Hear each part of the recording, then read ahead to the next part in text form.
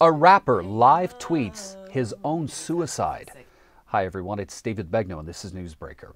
22-year-old Seattle rapper Freddie E. took his own life January 5th, tweeting his heartbreak and despair to his 122,000 followers until the moment he shot himself.